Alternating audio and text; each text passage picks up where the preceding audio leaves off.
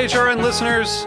As we celebrate our 15th year, we are deepening our commitment to giving voice to the next generation of food systems storytellers, and we need your help. Our internship and fellowship programs help activate new possibilities for underrepresented and underestimated young people through experiential journalism, audio engineering, and production training. Through these unique programs, HRN helps food equity stewards build essential workforce readiness skills that expand their potential and foster economic mobility. Please consider supporting these critical programs.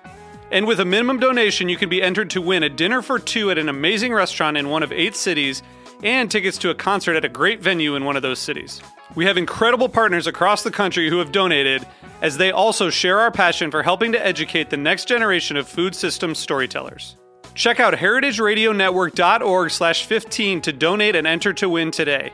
That's heritageradionetwork.org/15 to donate and enter to win today. And make sure you donate before March 31st. Thank you. Hearst Ranch is a proud sponsor of the Heritage Radio Network. Learn more about Hearst Ranch at HearstRanch.com.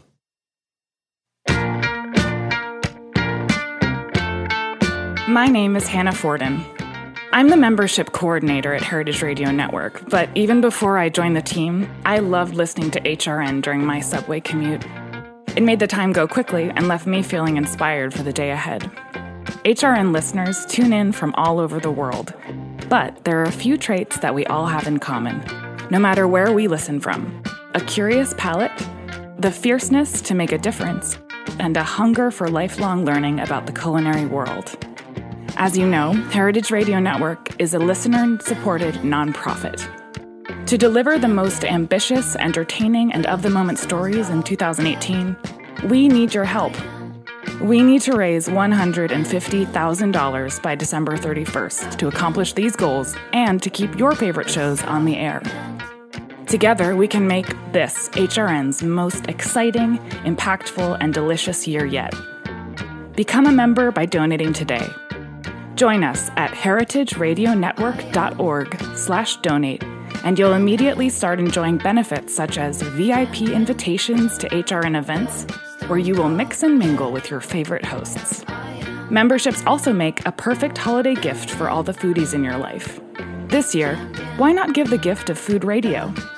You'll hear your generosity in action for the year to come.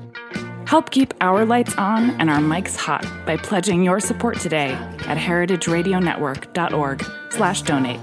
Thanks for listening.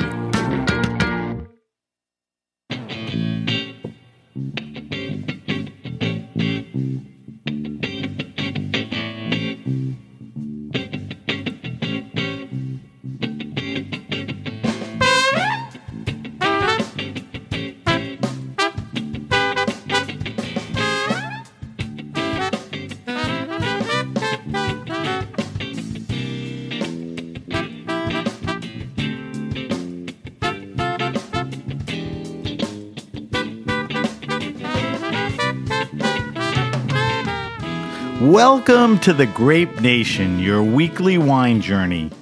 We have a special show, our first annual The Grape Nation Awards, and we'll also talk Santa Barbara wines with Tyler Thomas from Dierberg and Star Lane Vineyards. I'm your host, Sam Ben-Ruby. Stay with us for the Grape Nation on the Heritage Radio Network. We bring wine to the people.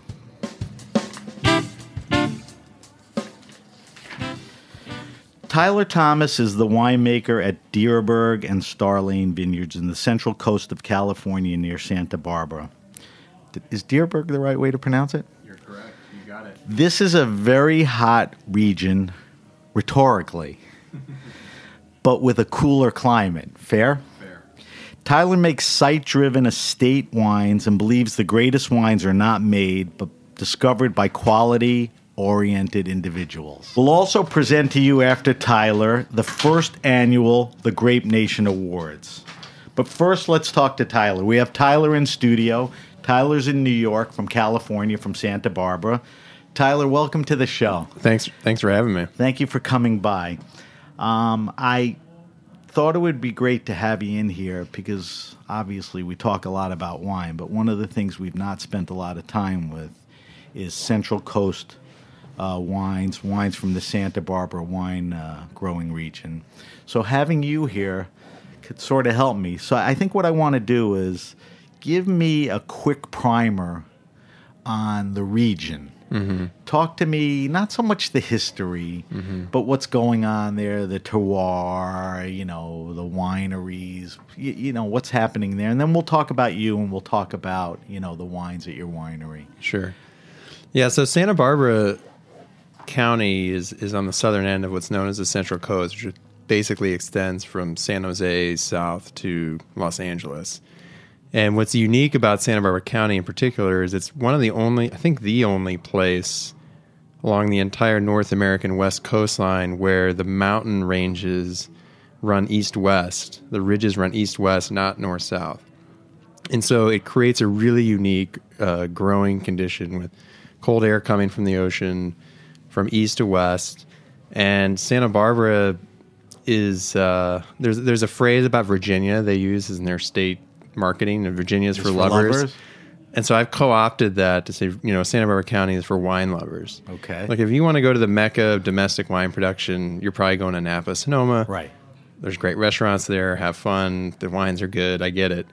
But if you really love wine, Santa Barbara is a really great place because we can do so many varieties well. We also have a lot of creative young winemakers who are not having to be sort of pigeonholed into a style of a place. There's not the same sort of a singular identity with it. Maybe with Pinot and Chard, changing in Napa and Sonoma. But I think you guys came out of the gate where the diversity and creativity is, welcome. There's not a house style. There's not a house style, which really affords winemakers the opportunity to kind of explore a lot of different angles on different varieties, too. So we have, on the western end toward the coast, Pinot Noir, Chardonnay, other cool climate varieties. In the central area, there's Ballard Canyon and the San Ynez Valley, which is becoming more and more known for Syrah. There's a newly minted AVA called Los Olivos District, where people are putting Italian varieties in addition to both Bordelais varieties and Syrah. And then where our winery is, and one of our 3 estates is out in Happy Canyon, which was minted as an AVA in 2009. It's the furthest east and the warmest appellation. So let's tell people what an AVA is. It's really a growing region, but it stands for American Viticultural Area. And just quickly give me a definition. So it's a geographically recognized region that has several differentiating propositions about it, usually relating to climate and soil type. It's not necessarily tethered to specific grape varieties like they might be in Europe, but people will put it on their wines, which indicates where the wines grow and all of that. So how many growing regions, AVAs, are in the Santa Barbara? You're putting me on the spot. So Santa Barbara County doesn't count as an AVA. It's just the county. Right. There's Santa Maria Valley, Santa Ynez Valley, Los Olivos District, Ballard Canyon, Happy Canyon, and Santa Rita Hills. I think 5 or 6, so 5, right? Yeah, 5 or 6. Now, the terroir varies? It does. Between all the areas? It does. I know you just talk climate. West is close to the ocean. Right. East, the mountains run east-west. Right. So but what about the soils? So soils are typically a sandy loam on the coastlines. There's in Santa Rita Hills, there's what they call chert or diatomaceous earth that influences the soil. As you go east, you get more and more serpentine-driven soils. What does that mean? Serpentine is the state rock of California. Oh, okay. What it means for the vines is there's a lot of magnesium in the soil, which creates challenges for the vines, which can be good as long as there's not too much. Does that translate into flavor? Not that we can specifically tie to, but if you stress a vine, it translates to flavor. Right. And you can stress it with water. You can stress it with mineral deficiencies. It can be good for the wine. Right. Yeah. So, and topographically too, you're looking at hillsides primarily through the region. There are things planted on what you might consider valley floor, but a lot of it's rolling hills into mountains. So you take advantage of the mountain range everywhere. Yeah. I guess, east and west facing mountains, right? And north-south. And north, right. Yeah. Everything, I guess. Now, let's talk about grape varietals. I would assume there's a predominant set of grapes. You mentioned a few. So the region's probably known mostly for Pinot Noir and Chardonnay. Right. But if you name it, it might be there. I mean, they really are. People have explored a lot of different things, but I'd say principally you've got Pinot Noir, Chardonnay, Syrah. I've seen some Tempranillo, Sangiovese, Chenin Blanc. We've got all 5 Bordelais varieties. Sauvignon Blanc and Happy Canyon is really grown. So again, it's a small area. It's really not that far to drive, say, from the east to the west, but you span sort of the kind of global varieties that people associate with typical wine. Obviously, everyone is growing grapes that make sense to the area. So the Pinot and the Chard, like you said, will be in the cooler climate. They're not necessarily growing the Syrah where they're growing the Chard and Pinot, are they? I mean, are they coming in a little? A little bit because, in California, our cool climates aren't cold climates. No. So you can make sort of a cool climate Syrah, but they're not usually to the extreme western portions. Right. But they exist in Santa Maria. We make a little Syrah from Santa Maria, and then there's some people that have it in the Santa Rita Hills too. Do you see now more than before people breaking away from the traditional set of grapes? Like you said, Tempranillo and Chenin. Are people planting more, or it just doesn't make sense to use acreage for that? It's a good question because I think that younger, smaller producers would like to try different varieties. Right. But they don't have the capital to have the land and put in the money to invest. So it's about convincing a grower to do it.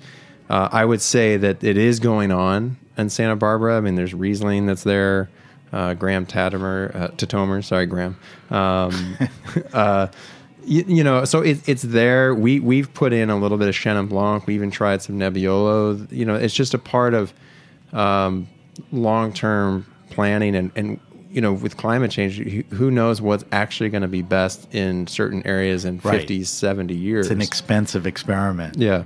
To take up that kind of acreage and do all of that. But it's definitely driven by the main varieties.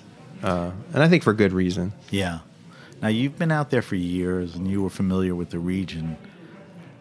I've seen, and I'm sure you have, a proliferation of wineries. I mean, I think there's a couple of hundred wineries spread out through all those growing regions. Yeah. Does that sound right? Yeah, that sounds right. I mean, do you look back in the last 5 years, 10, 15, 20, 30 wineries popped up that weren't there?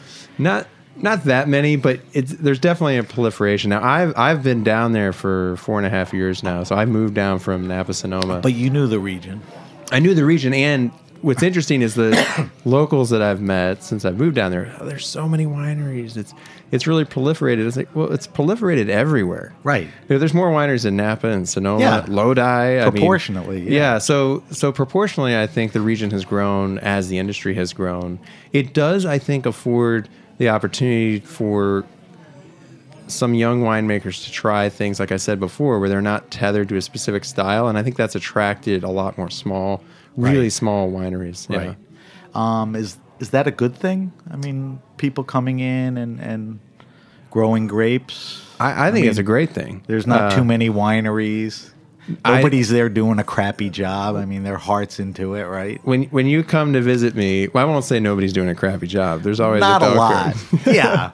But when you come visit me, when you drive around, it won't feel like there's just wineries popped up all over the not like in driving up 29 in Napa. No, you don't get that vibe. Not at all. I mean, it feels still very rural and sort of country. It's got chic. that vibe. Yeah. Now, this is a silly question, and it wasn't on my notes, but was that the region where the movie Sideways was? It was. It was right, like Hitching Post. Right. And yeah, That's so I mean, region. people have a familiarity with it without realizing it. Right. Because, I mean, all the driving around in that movie and Right. all the restaurants. So that's Santa Barbara. But it had that vibe then, where it was Right. very agriculturally oriented and all that. All right, so I need you to tell me about some of the qualities and characteristics of the wines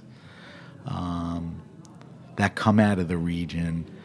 And for guys like me who probably drank too much Napa and Sonoma wine, tell me some of the characteristics and traits that are different, that come out of the climate and the region and the soil and all Right. of that. What are we tasting? I mean, there's not, like we said earlier, there's not a house style, but you have a cooler client. How do you differentiate the Pinot and the Chard from, up north and all of that? I think the number one factor is freshness. That the wines have by that I don't just mean higher acidity. I think they younger.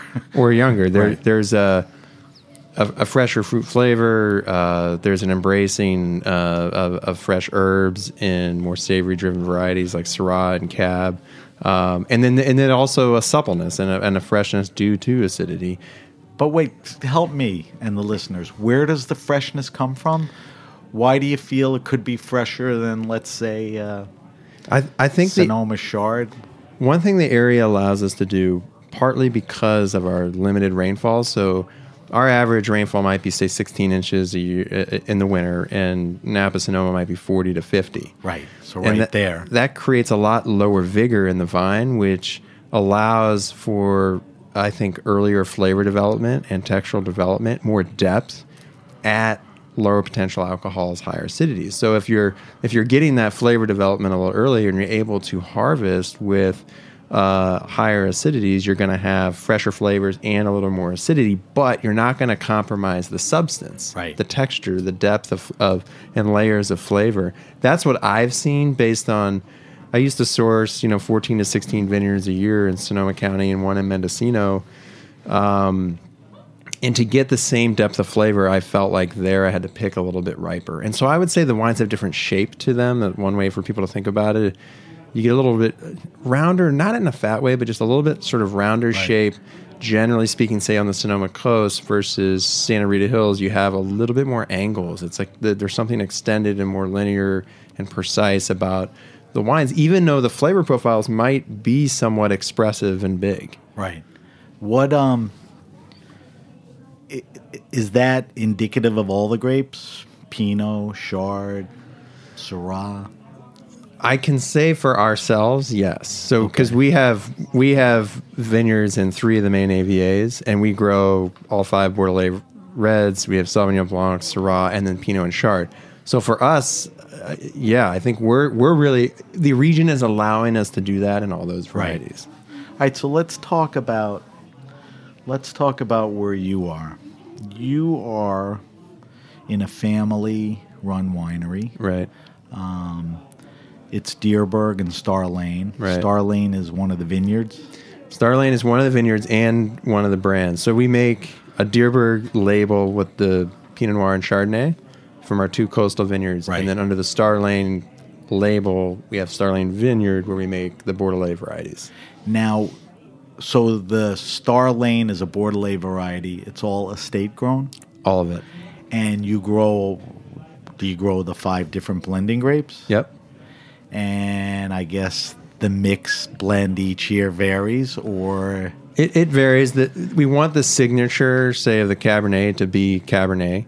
So we may use Merlot or Cab Franc or Petit Verdot, what have you, to craft the wine with the right texture. But we want the identity to be Cabernet Sauvignon. So you brought in a bottle of wine. Our good buddy Sam popped it. Tell me what you brought in. So we brought our 2014. So this is the Star Lane. Star Lane. This is a Cabernet. We talked a lot about Pinot and Chard and Right. even Syrah, but ironically we're drinking a Cab. Right. But that's the wheelhouse of Star Lane, like you said. It is. One of the wheelhouses. I mean, I think at Dierberg and Star Lane, we're very proud of the Pinot Noir and Chardonnay. What's cool about this wine is it's a different place to go get Cab. I mean, at Happy Canyon, in the eastern end of Santa Barbara County, we're part of pioneering what this region's going to be like. And that's really exciting. For Cab? Or? Yeah, for Cabernet. Yeah, because I was going to ask, I mean, how many people are committed to growing the 5 blending grapes, Cabernet Sauvignon, Cab Franc, Malbec? Yeah, not a lot. Not a lot. I mean, when Jim and Mary Dierberg searched for like 10 to 12 years for land to buy to develop into a Cabernet, they iconic wanted Cabernet land vineyard. that they knew they could grow all those grapes. Right. And they looked at Napa and Sonoma, and they thought, this was in the 80s and 90s, and they're thinking this is getting too crowded. Right. And so now we're down in this area that isn't as well known for it, but I think, again, just using those parameters I described before, we're able to kind of craft something that I think is special, is unique, but is still Cabernet. Right. So I asked you this earlier. Let's apply it specifically to this. So this is a Star Lane Cab. This is from Happy Canyon, which is one of the growing regions we talked about, Santa Barbara. How many different grapes are blended in here? That one actually has all 5. All 5. Yeah. So you're 5. But Bordeaux. the Malbec was just for topping. There's Right. like 1% of Malbec in there. Right. So I asked you generally for other wines, how would we compare this to what people are more familiar with, which is, you know, a Sonoma Steakhouse Cab or all the Napa name cabs? Right. What's the differentiators? I think the differentiating proposition is that we're embracing fresh herbs, which some people, So I the think, freshness they we confuse, talked about. yeah, and they confuse that with maybe greenness, but we're not talking vegetables here. We're talking sage, More thyme. herb than like pepper, green pepper. Exactly. Which And then- is more savory. Right, and there is dark fruit in the background, and then texturally the wine, if you're comparing it to Napa Sonoma, people would probably say this is lighter. I mean, I would say it's supple and kind of linear and fresh, but it isn't as rich and opulent as a lot of the wines produced on the North Coast. There's an interesting thing going on, and you're very well aware of it. You know, for many years, the Robert Parker opulent, over-the-top Napa cabs ruled. I think there's a movement towards restraint. Yeah. Do you agree? Yes. Oh, totally. I think that. I mean, the guys that are making that stuff are still making it, but Right. people are making newer wines and all that. This is more in the profile of restraint. And, Right. Well, the reason I hesitate is because I feel like in my career, I've been a part of wineries that's what we've always done. What do you mean? Opulence was never our goal. Balance was always our goal. That was in 2004 when I was in a winery at Napa, but we were an outlier. We were kind of like, oh, that's cute what you guys are doing down there. Right.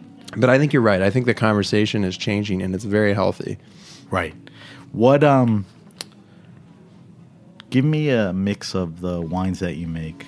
Do you make so you have basically Pinot, Chard, you're farming the 3 different regions, you're winemaking in all those areas. Right. Just give me production as far as the grape.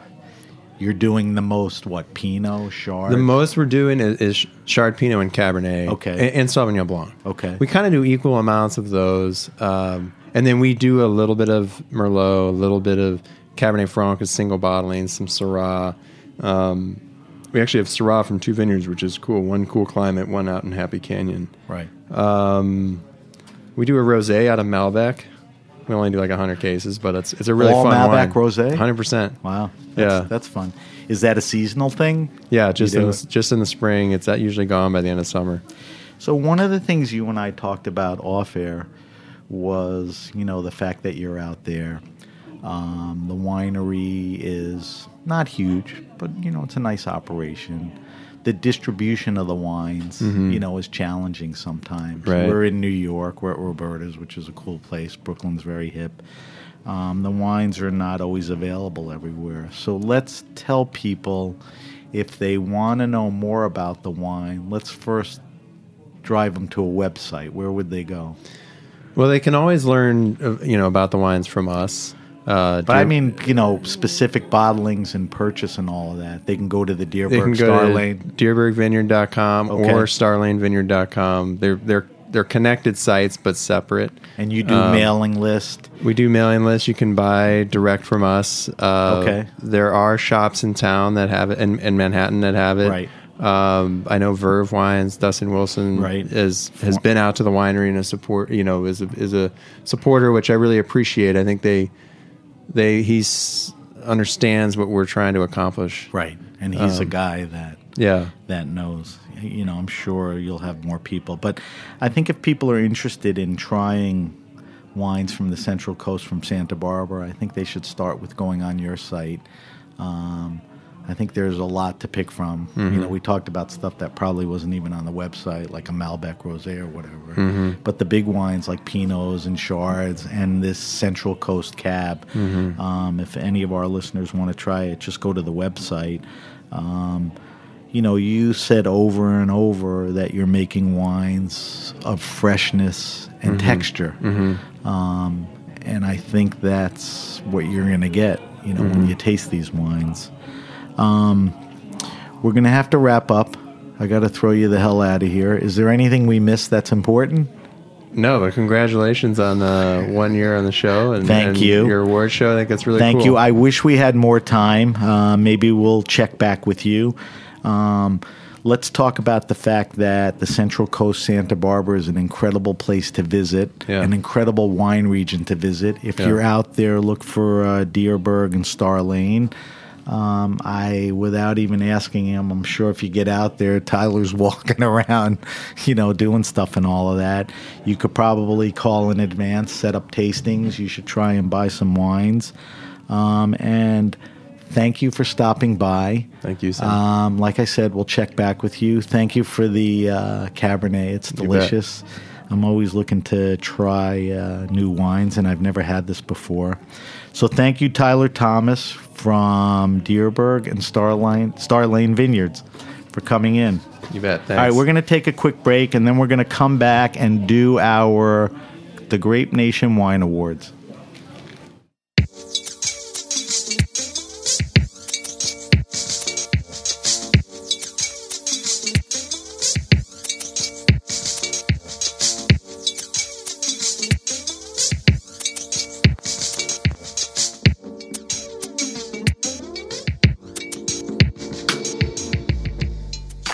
Hearst Ranch is a proud sponsor of the Heritage Radio Network. The Hearst family has been raising cattle on the rich, sustainable native grasslands of California's Central Coast for over 150 years.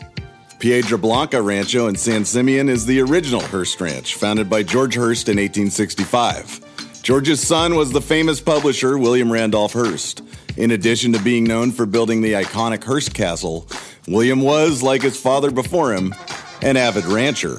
In his words, "I would rather spend a month at the ranch than any place in the world." Thanks to one of the largest land conservation easements in California history, a joint effort with the California Rangeland Trust, the American Land Conservancy, and the state of California, the working landscape at Hearst Ranch will be preserved forever. Learn more about Hearst Ranch at HearstRanch.com.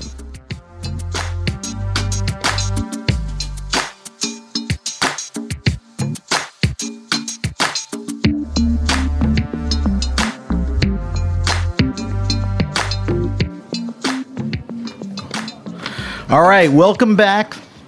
We're back, and I want to welcome you to the first annual The Grape Nation Awards. I'm your host, Sam Ben-Ruby. Tonight, we recognize and award guests and events from the past year on The Grape Nation. All categories were created and selected by me, your humble host. There was absolutely no science or deep thought that went into this process. There are no accountants waiting in the wings with the winning envelopes. What you see is what you get. So this year we're going to present 6 different awards, and we'll have the opportunity to speak with some of the winners via phone live. We have them on standby. So here we go. The first award is Favorite Wine Restaurant or Wine Bar. This is a question we asked our guests during the weekly wine list feature. It's a question that reoccurred every week, and every guest had to give us a couple of choices. And the winner, by most guest mentions, because I tallied all of them from all the shows, is a wonderful wine bar down in Soho, Compagnie de Vin Su Natural. And I think we have Caleb Ganser on the phone. He's the managing partner, and he's going to jump on the line and accept his award. Do we have Caleb on the line? Hey, Sam, how are you? Hey, man, congratulations. Hey, congratulations to you, 1 year down. There you go. So one of the things we did that was nice is we had a reoccurring questionnaire for our guest experts, and we asked them, what's your favorite wine restaurant or bar? And we had a lot of industry people. We had a lot of authors. We had a lot of winemakers. And I did the tally, and the majority destination was your place. And I understand why. News. Yeah. So Caleb is at Compagnie de Vin Sous Natural, downtown Manhattan, on Center Street, and you're doing a lot of cool stuff down there. Tell me some of the stuff you're doing. Thank you very much. You're doing mixtape. You're doing Jurassic Park. You're trying to keep moving all the time. Tell me a few things that you've been doing and what's coming up for the holidays. I mean, look, we're deeply humbled by, that we just have guests that come and do kind of the crazy stuff that we're trying to do. And thank you for giving us a shout, giving us a chance to chat about it. Look, life is short and we get bored very easily, and we just want to take advantage of every single day that we have. Because you never know what's going to happen tomorrow. So we just want to do all sorts of crazy stuff. Like, we love wine, and we just want to share that love with people in an approachable way. So a lot of the formal sort of tastings and things, we leave for other places, and we just want to kind of let loose and just drink some wine and have a good time. For the holidays, we have another mixtape coming up. So the next one is next Monday, actually. Let's tell everyone quickly. Tell everyone quickly what the mixtape is. Yeah, so the mixtape is essentially we invite somebody to come in and do like an anti-wine dinner. So if it's a winemaker, we don't really want them to pour a bunch of their wines because they can go visit them and their respective winery and go do that. When they're here, we want them to see a snapshot of the wines that they like to drink and also the music that they like to listen to. So it's really kind of like a takeover. And they pour maybe one wine, of course, just they have a little bit of context of theirs, but everything else is almost like a DJ set where, if you go listen to an artist do a DJ set, they play a bunch of tracks they like to listen to, not their own. And that's what this is with wine. That's great. And there's a musical component where they make the playlist and they're behind the bar pouring, and it's kind of a fun tasting. And we've had, all sorts of different people come and do that with us, and it's been awesome. Right. And this next installation is going to be, I think, the 18th, Monday the 18th. Right. It's a mystery wine mixtape. So it's actually going to be a flight of blind wine. And people are kind of competing against each other. Let's tell everyone what guest pouring it. Tell everyone what mystery wine is at your place. So yeah, we also do a mystery wine regularly. Essentially, it's a wine that we're always pouring by the glass. That's it's in our by the bottle menu somewhere, but you just have to kind of guess what it is. Right. And if you get it right, you win a bottle of it. If you get it wrong, then you bought a glass of wine, and then you have to follow us on Instagram to see what it is. And we reveal it to the world all at once. So you do a mystery wine mixtape night, correct? Exactly. So this is, everybody's going to be getting 6 blind wines, and they're going to have to fill out, all the information that they think it is. And whoever gets the answer, the most right answers is going to win a magnum of wine. Very cool. Very cool. Well, Caleb, listen, you got a good thing going there. You got a good feel for it. The place, when you walk in, you get the vibe. Like you said, life's short. It's a very fun place. The people there are very committed. The selection is great. The vibe is good. And I understand why all our guests, don't forget, industry people, writers, all of that, put you at the top. So congrats, and thank you for jumping on the line with us. And we'll see you soon, Super all right? humble, Sam. Thank you so much. All right, congratulations. Man. Thank you. Look forward to another year of Grape Nation. You got to come back on, right? You bet. I'll be there. All right, thanks. All right, cheers. Have a great show. Thanks. Bye-bye. All right, we're going to move on to our second award. Our second award is Favorite Wine Guest. This is a totally subjective award. This award was selected by me. Like I said, totally subjective. The winner is Pascaline Lepelletier. And the reason I picked Pascaline is I fell in love with her when I met her. And I think she's been a guest on the show twice. She came on when she was working at Rouge Tomat. And she also co-wrote a book. She co-wrote a book with Alice Firing, The Dirty Guide to Wine, which is currently out right now and got a good shout out in the New York Times. Like I said, I fell in love with Pascaline when I met her, and she's truly one of the great people on the wine scene today. So Pascaline, congratulations. You are the favorite wine guest of the Grape Nation for the past year. Thank you so much. A distinction well deserved. Thank you so much. It's because I got you drunk, Sam. It's the only reason why I got the award, you know? Is that Too it? Too much Muscadet. That's right. So, Pascaline, you've had a very, very busy year. You left a place that you worked at for many years. You went out and wrote a terrific book with a great partner, and now you're doing some interesting things on top of traveling all over the place. So tell me what you're doing right now. What's going on right now? You told me you were doing some work with Racine's and Chamber Street and all that. Tell me what you're into now.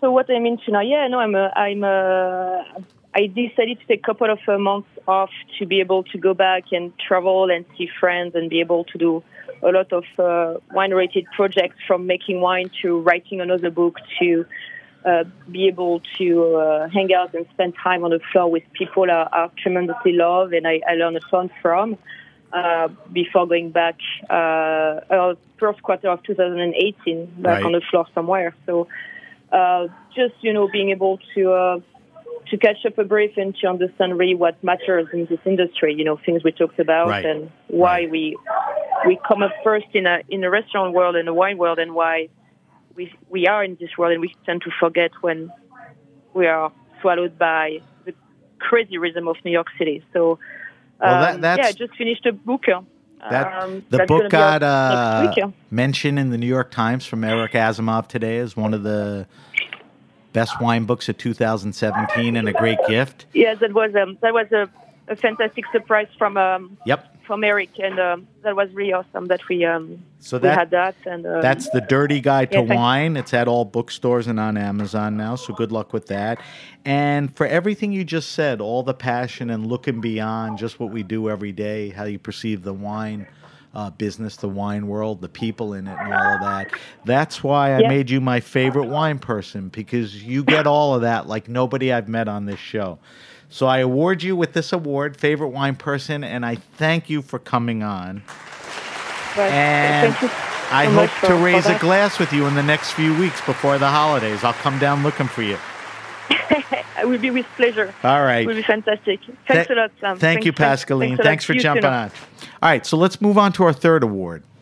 The third award is an interesting category, a category that I thought up because when I heard it, I had to create a category and I had to create an award for it. And the third award is for the best rant on the Grape Nation. The winner is Patrick Cappiello from the Walnut Street Cafe in Philadelphia. And you know Patrick formerly from Pearl and Ash and Rebel.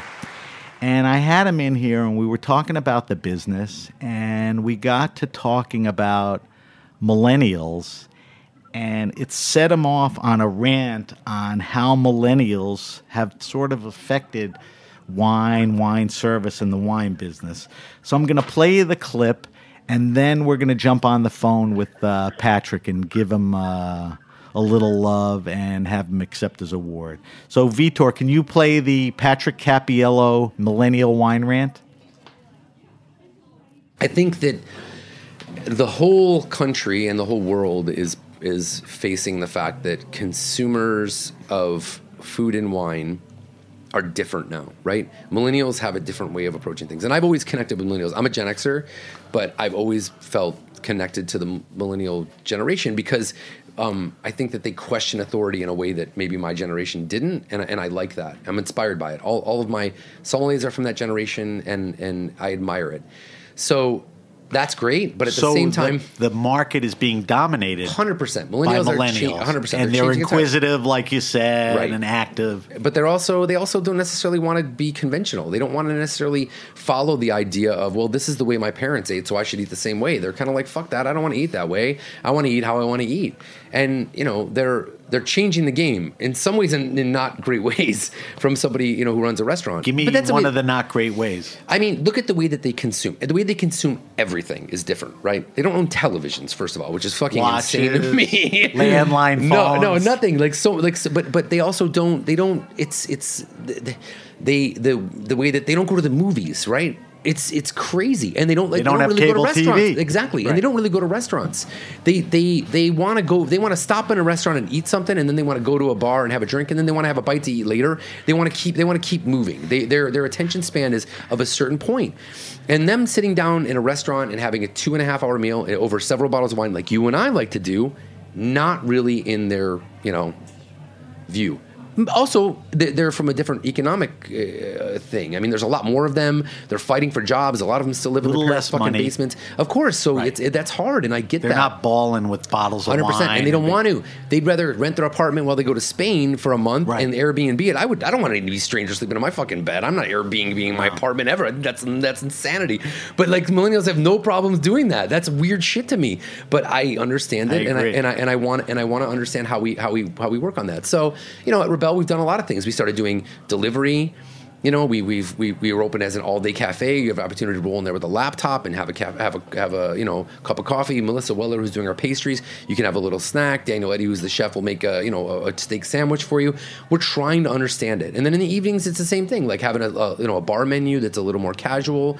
It's not like they're asking for hamburgers and French fries like you and I were. They're asking for different stuff. They appreciate great products. Healthy. And healthy is 100% part of it. Yeah. But kind of cool and rustic. Yes. I would say that they're like Small things like roast plates. chicken and like it's stuff that you and I would eat that our mom would make, but maybe they didn't have the opportunity to have those kind of home cooked meals. Or they don't know how to cook themselves, which I really think is what it probably is. Most millennials probably are not awesome home cooks because they live in tiny apartments or they're always on the run. Or I agree. Yeah. So anyway, that's agree. a rant right there. I need a drink. So the pivot, the pivot was to the millennials because they're an important segment of your market. 100%. So you adopt to that. Everybody's doing it, man. You have to adopt to it. Yeah, you have to look at the fact that they're controlling things now and either get on board or get out of their way. I think is the way you got to look at it. All right, that was Patrick ranting about millennials. Like it or not, man, we're stuck with them. I mean, all three of my kids are millennials, so I'm like up to my ass in millennials. So, Patrick, that was a spot-on rant about what's going on in the world with millennials and our business and wine and all of that. You agree now that you hear it again? What's that? Do I agree? Yeah. I fucking hate millennials now. I closed another restaurant because of them. Oh, my God. I didn't think this would take a turn for the worst or whatever. Well, it's still the truth, man. It's still the truth. Yeah. It's going to be until we as wine and restaurateurs figure it out, there's going to be a lot of, kind of movement in the industry, I would say. But, it's funny. They are a force to be reckoned with, for sure. And I still stand by my belief that they're a pretty cool generation. When you went off on that, my oldest son was sitting here. And when the show was over and, we all parted ways, I took my kid out for a bite. And he said, Jesus Christ, that guy, because he's a millennial, he goes, that guy was spot on, man. It was a little eerie. So it kind of stuck in my mind. I said, there's been a lot of great guests and a lot of great, discussions and rants, but that one. So we created the award for you, the best rant, and we honor you with the Grape Nation Award for the best rant. So congratulations. It's an honor. Thank you, Sam, and congratulations to you. Thank you. Man. 1 year. Now let's just talk about what's going on with you. You have a killer opened already in Philadelphia, the Walnut Street Cafe. I'm spending a lot of time in Philadelphia right now. We're really excited. It's been the reception in the city's been awesome. It's cool to be outside of New York, but also be close enough that I can get back to it on an hour-long train ride. So I'm living in both cities and enjoying it for sure. And we're, like I said, we felt the love from Philly. It's a little scary. You and I have talked about this before. I'm a Rangers fan through and through. I bleed blue. We hate the Six. And, to go to Flyers. Philadelphia, where the fucking Flyers fans are insane. I mean, they killed a Rangers fan once. I don't know if you remember that. It's a little scary. So, needless to say, I didn't bring my Rangers jersey to my apartment in Philly. I it's a keep good that idea. in my New York apartment. I think other than the Sixers, an opposing fan has been killed at an Eagles game and a Flyers game and maybe even a Phillies game. Insane. But you know what? They're passionate. So tell me what else. Sadly, you closed Rebel. Can we expect any other things going on in New York? There's some stuff in the works. I think, both in New York and possibly elsewhere as well. Okay. I've also been working on a wine project with my friend Pac Mallet, who makes wine in Sonoma Coast. So him and I made a wine together that should be coming out shortly. I'm going to be bottling that actually this weekend. So spending a lot of time in Sonoma County, which is really great. Wait, so they don't back know what to up. do with me in that town. Every time I go to the coffee shop to get a cup of coffee, I think they're afraid I'm going to rob them. But Right. So back up. So I know Pax has been making wine for a while. You and him are going to release a wine, a collaboration? We are, yeah. Cool. Yeah. Pax is one of my best friends. I spend a lot of time with him, and I spend so much time at the winery, like quote unquote working harvest, which usually means me standing around drinking Modelo's, watching them work. Right. That this year we said, why the hell aren't you actually making a wine? So Pax and I made a bottle of wine together. We're going to do a bottling. Actually, we're going to do the proceeds are going to go for a charity that we started, wildfire relief. Well, I wanted to talk to you about. I don't know if you've seen the fire started down south outside LA. Right in LA. The 4 or 5 guys are at risk down there. So Yeah. the wildfire charity is still up and running, and we're going to be doing more events for that to try and help out. But this bottling will give the proceeds to that charity. So 2 things. One, when is that wine going to be released? It won't be released until either the spring or the fall. Okay. We're gonna, like I said, it's ready to be bottled, and we're gonna taste it when I'm there, and we'll make the decision if we want to release it in the spring or in the fall. Okay. We'll figure it out. I think I would like to get it to market quicker the sooner than later, especially because we really want to get the money into the charity. Because there are people that are hurting right now. A lot of people lost their houses in the fires up in Sonoma and Napa, and we're trying to do our best. We raised $150,000 so far. We just submitted those proceeds all to families in wine country, so people are benefiting from already. So thank you for helping us promote it on the show. Let's tell people what it is. Give me the name of the project. Sure, it's Winemakers and Sommeliers for California Wildfire Relief, and the website is, I think, easy, but maybe I'm crazy. It's WSCWR.com. And you can follow us on Instagram and hear of our events that are going on, or if you go to the website, you can donate, you can buy tickets.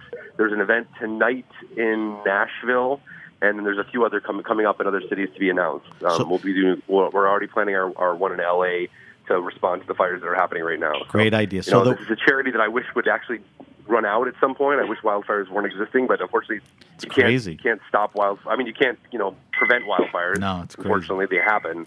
But you can help aid the people that are affected. So that's what we're trying to do. That's a great cause. And the last thing I wanted to ask you is when the wine comes out, I would love to have you guys on the show to taste it and talk about it. Pax is in New York a lot. So I figure he'd be in New York. I'll talk to him. I'm heading out tomorrow, so when I get there, I'll let him know you want to do that, and we'll do it. We'll do it. We'll be in touch. Great. So thank you for jumping on the line. Thank you for the best rant. Go meditate, take a few deep breaths, and calm the hell down, all right? Thanks. All right, man. All right, Go Rangers. Bye. Go Rangers. Later. See ya. All right, so our 4th award is Best Wine Around $15. This is another question we asked our guests on our weekly wine list. I wanted to ask a question to the experts about wines that were cheaper, accessible, and favorites of, all these different experts. So I asked everyone, give me your best wine for around $15, not too much more, and suggest a white and suggest a red to me. So the winner for the best white wine overwhelmingly was Muscadet. Muscadet is a very value-oriented, delicious white wine from France, from the Loire.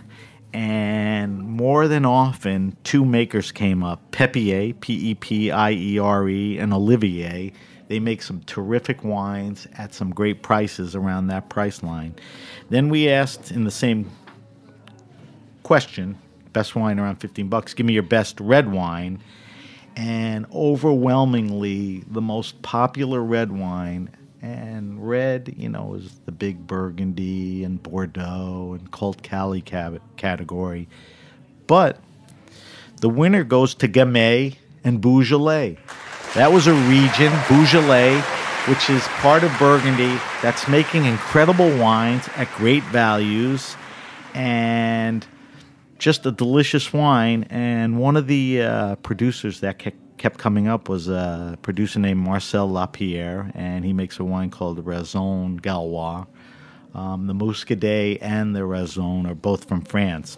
So that is our best wine, around $15, red and white.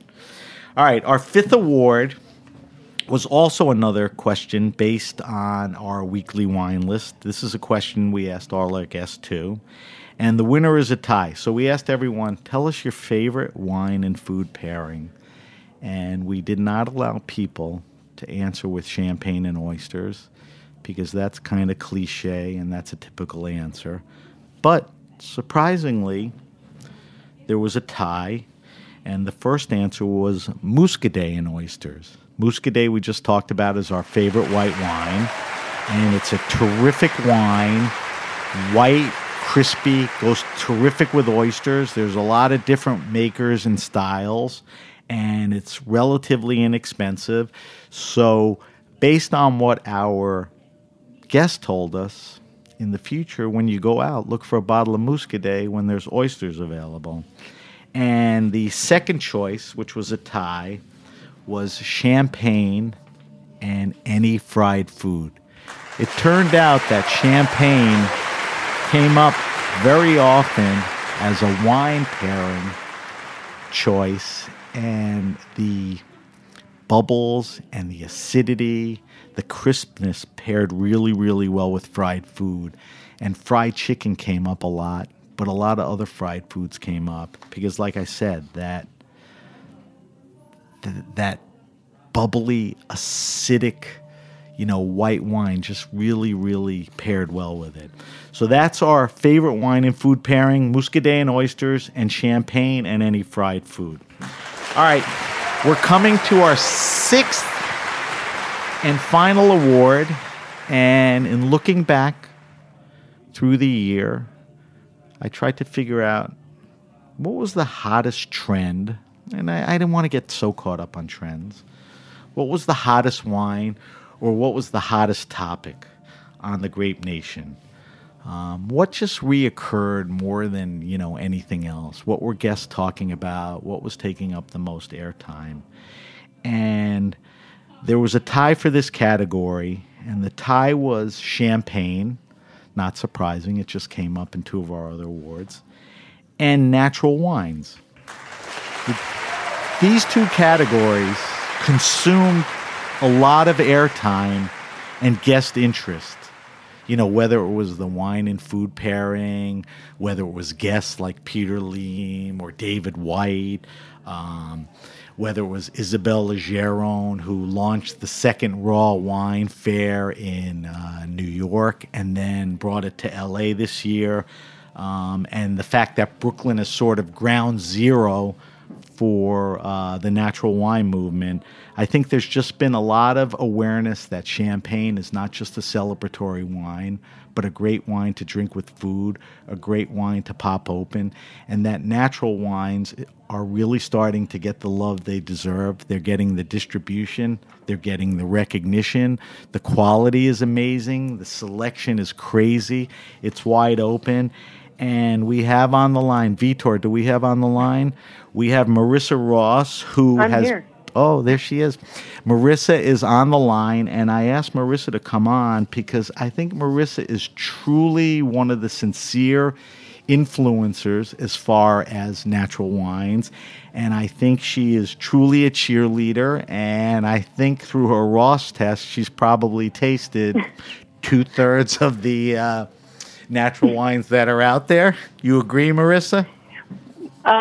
Well, I would like to think so, but probably not. There's so much natural wine out there, Which is a good thing. I'm hesitant to say, but thank you so much for the kind words. I like to think that I'm a cheerleader for natural wine, and thanks for having me on. Yes, and Marissa kind of walks the walk and lives the rap, and that's why I asked her to come on. And Marissa wrote a book called What to Drink. And obviously, when you walk the walk and that's your rap. That's not the name of my book. I not What to Drink. Wine all the time. I'm like Sam, how much do you actually like me? Now I'm a little... First of all, I love you. That's why I asked you to come on. And the name of the book is What to Drink. And it recently... No, it's Wine All the Time. Oh, wait, what did I just say? What to drink? I said that twice. Okay, so I apologize. You did, Sam. So You're now losing it. You've been talking about champagne so much. I know. So we're going to start all over. So Marissa was on the show this summer, and the reason I asked her to come on is for three reasons. I think Marissa's an internet star and is really a great voice in wine, and you could see that through her Instagram and on the internet.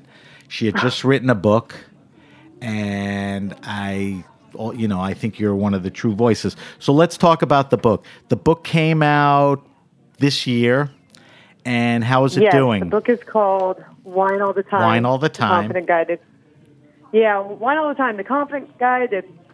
No, I'm not saying it right. Now I screwed everything up. Again. Hold on. Wine. You're going to get the book? That's not right.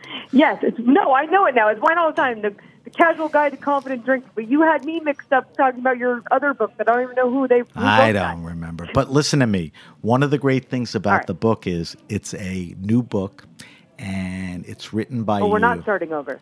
No, but the reason I bring it up is I think it'll make a great holiday gift for any person that is interested in wines, is a wine lover, neophyte or experienced, and I think you bring a great perspective to it. So I want everyone... I completely agree. As two people that have now messed up the title of my book, I think it's great. Now I could understand why I did. It's unforgivable for you. Before I let you go... I know, right? Yeah, before I let you go, let's stay with the topic and just tell me why... I've been doing the show for a year, and like I said, the reason I put natural wine as one of the hot categories, topics of wines, is it's really proliferated the scene here, my guests. It's so much more readily available. I mean, just why is that happening? I mean, you know why better than anyone. Well, all I can speak is from, my personal experience. I think that the reason that natural wine has become so prevalent is that it is still sort of a backlash from the just the time of I feel like everyone felt like everything started tasting the same, like these big oaky wines were just so popular for so long, and that was what everyone was used to drinking. You call that time. what? And then all of a sudden, you call that what your dad drinks? Those wines, right? Exactly. Yeah, exactly. I didn't want to drink what my dad drank, and that's not because I have any issues with my dad, but those he had wines issues didn't with really his wine. make sense with the things I was eating, and I just wasn't that into them for me personally. But I think that it is something where people want something different that tasted new and tasted fresh. And if you think about natural wines, especially to piggyback on what you were talking about in the last award about food pairings, natural wine is a lot lighter and more acidic, and actually pairs a lot better with the modern cuisine of America than the big oaky Chardonnays or Cabernets. And I think that there's just also a culture of it's more fun. It's just not so hoity-toity.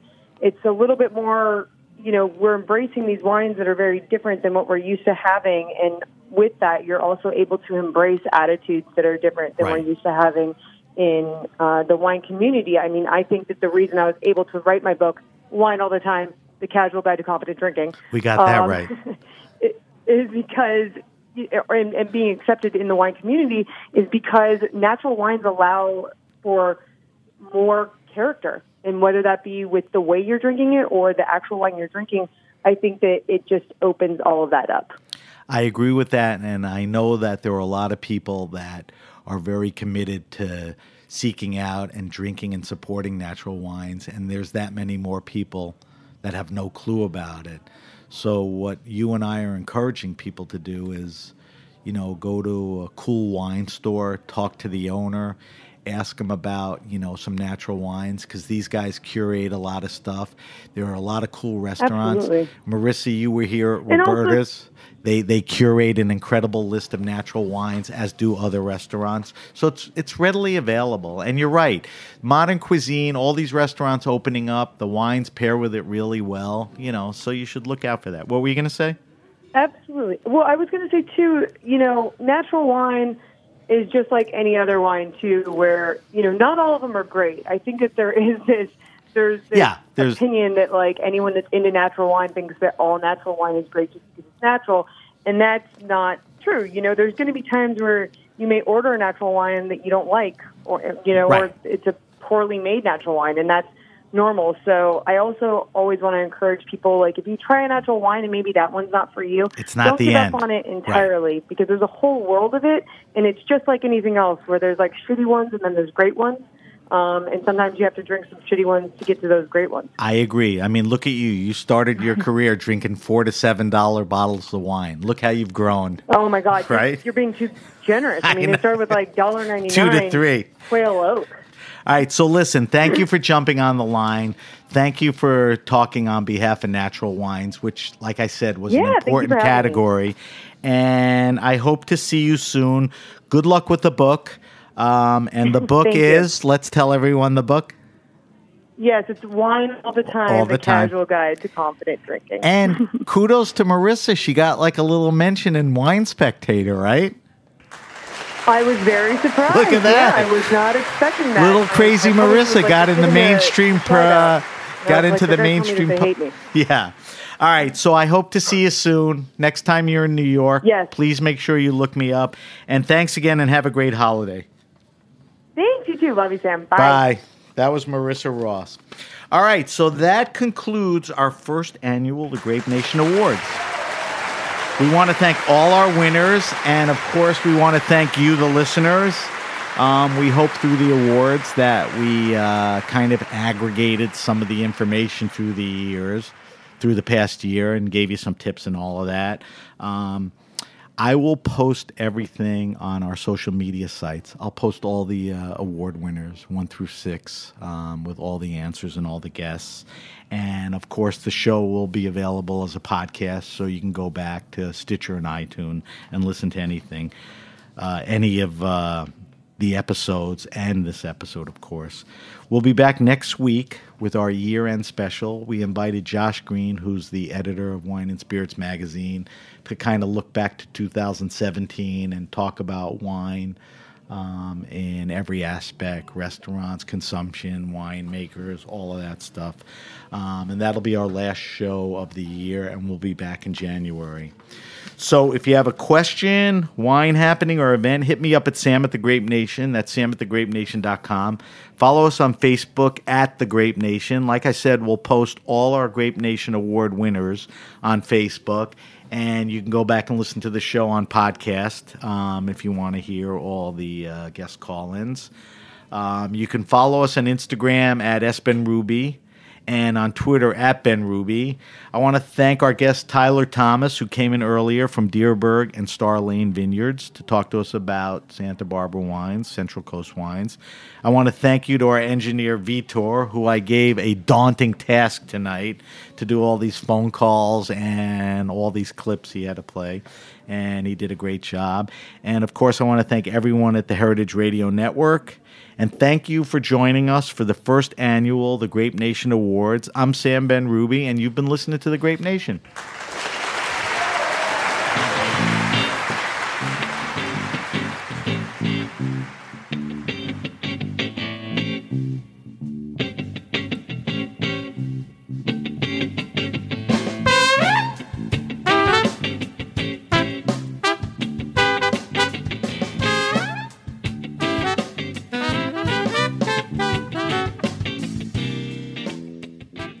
Thanks for listening to Heritage Radio Network, food radio supported by you. For our freshest content and to hear about exclusive events, subscribe to our newsletter. Enter your email at the bottom of our website, heritageradionetwork.org. Connect with us on Facebook, Instagram, and Twitter at heritage_radio. Heritage Radio Network is a nonprofit organization driving conversations to make the world a better, fairer, more delicious place. And we couldn't do it without support from listeners like you. Want to be a part of the food world's most innovative community? Rate the shows you like, tell your friends, and please join our community by becoming a member. Just click on the beating heart at the top right of our homepage. Thanks for listening.